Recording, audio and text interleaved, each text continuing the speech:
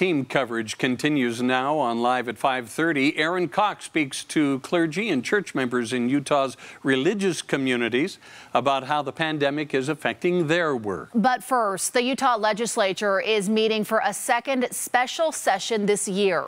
Fox 13's Ben Winslow shows us how businesses may be affected by today's decision. Ben.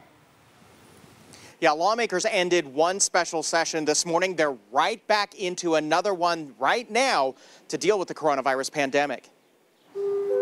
The House Speaker and Senate President once again presided over empty chambers at the Capitol. Lawmakers were socially distant, appearing online over a video conference. They're taking up budget bills as they push for economic recovery and the reopening of businesses. They won't get immunity from these types of claims. One of the most controversial bills deals with giving businesses immunity from lawsuits if someone is exposed to COVID-19. One concern is, will the businesses then, just skirt their duty of care altogether? And I don't think that's the case. I think the free market's going to work itself out, that patrons and employees are not going to want to work or participate in businesses that are not demonstrating an act of care for their employees and their patrons and maintaining cleanliness. But some say it goes too far and could open the door for business to be negligent with such a deadly virus. It could be at a restaurant, it could be at a business like we talked about Walmart, or it could be at a school event or a concert or a rally. The bill passed the Senate. There's retailers,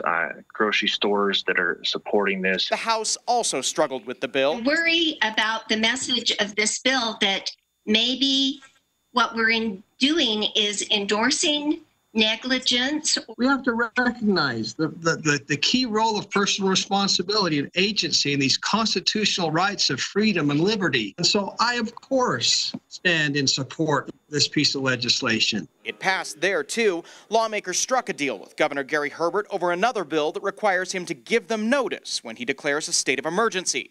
They wanted 48 hours. As part of the deal, he gives them 24. The governor would like to veto this bill, if not 24 hours.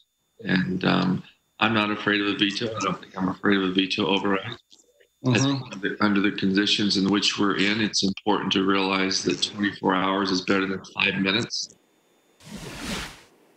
Now, the legislature is still going with bills dealing with the COVID-19 pandemic. In fact, the Senate is meeting right now. Just a short time ago, the House passed a $1.4 billion appropriations bill that covers a number of things. A state lawmaker did seek to block the purchase of stockpiles of medications like hydroxychloroquine, but that was overruled, and that bill now before the Senate.